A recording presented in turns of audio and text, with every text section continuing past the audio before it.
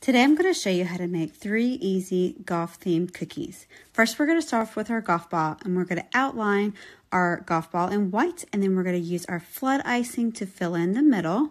Just going to use my scribe to move my icing around. Make sure not to fill it up too much so your icing doesn't overflow.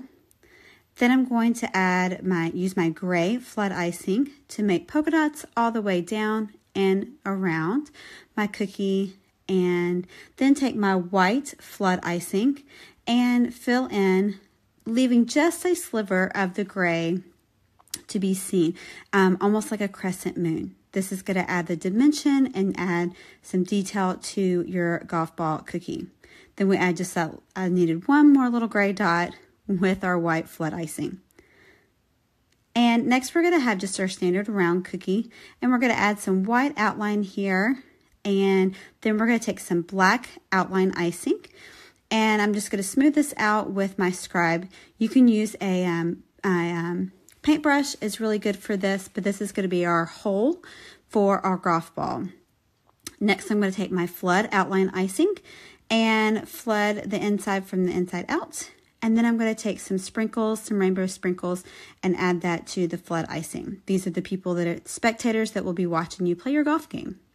Next, I'm going to outline my green and make sure I get that hole there. And just take my flood green icing and go around and fill that in as well for your golf green. Next, I'm going to take my scribe and just move my icing around and make sure that it is all even all the way around. Give it a little shakes and you should be good. Next, I'm going to grab my outline black icing and make my pole, and then just do a little squiggle there for my golf ball.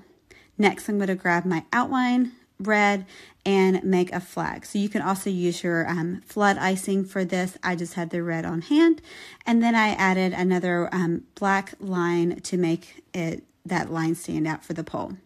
Next, we're going to use the Sweet Sugar Belle flip-flop cutter. This can also be several other things that you can make with this cutter, but today it's going to be our golf green. I'm going to outline the cutter in green, and then I'm going to outline right in the middle, just leave some area there to make a really thick outline, and then just flood it in. I use the lines in the middle there to prevent craters from happening. Craters are air bubbles that fall after your icing dries. So we want to make sure we don't have those. That typically happens when you have small areas. Next, I'm going to take my sanding sugar. This is just white sanding sugar, and sprinkle it over the outline that I just did. And then I'm going to take my green flood icing and I'm going to fill in the middle there for my putting green. Next, I'm going to take my scribe and just move everything around, make sure it's all even. And then take my outline icing and create a hole for my golf ball, and then a line for the stick, and then my little squiggle for the golf ball. Next I'm going to add a flag, again, just like with the other cookie, for my putting green. And there you have it. You've got your 3 adorable golf themed cookies that are super fun and super easy.